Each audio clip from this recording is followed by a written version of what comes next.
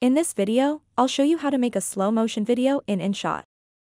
Slow motion video is a great way to show off your skills and impress your friends.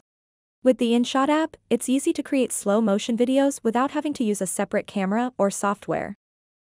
So make sure to watch this video all the way to the end to find out how you can do this.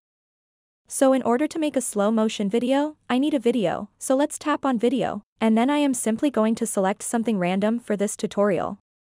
So, that video has now been imported. So over here is your toolbar. You can use any of these to edit your video.